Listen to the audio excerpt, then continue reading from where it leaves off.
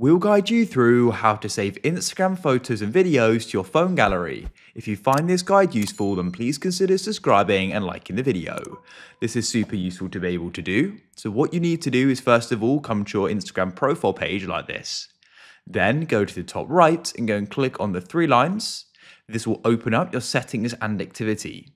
Now what you need to do is go and scroll down until you see your app and media, this section, and you need to click on archiving and downloading.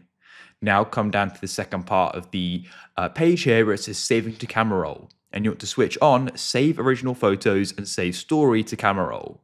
So what this means is that it's going to go and save the unedited photos and videos, take with Instagram's feed camera to your camera roll, and it will do the same thing with stories as well. So let me go and take a photo now. For example, I'll take one of my keyboard, like so. I could post it, but it's going to be added to my photos, as you can see. If you found this guide useful and you want to see more Instagram guides, then please consider subscribing and liking the video. Have an awesome day.